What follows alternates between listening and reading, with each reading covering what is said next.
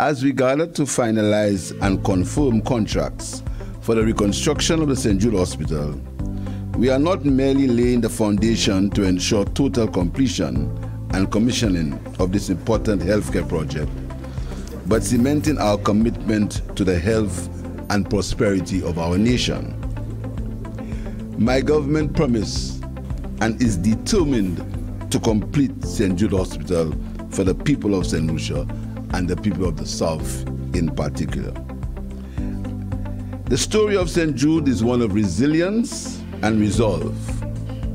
In 2009, a devastating fire reduced it to ashes, leaving a void in our healthcare system.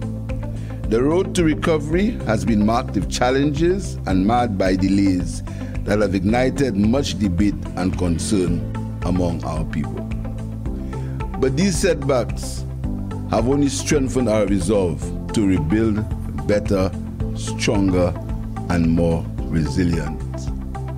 I want to take this opportunity again to thank the government of Saudi Arabia for their assistance in helping us secure funds to complete St. Jude.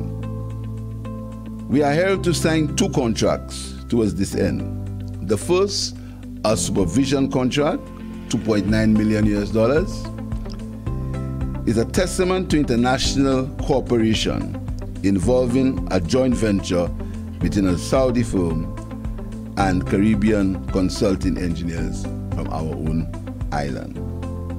The second contract is an implementation or works contract valued at $63 million. Brings together the Arab Tours Constructing Company and Construction and Industrial Equipment Limited in a joint venture. Together, these companies will spearhead the procurement and construction efforts that will transform St. Jude Hospital into a state-of-the-art institution.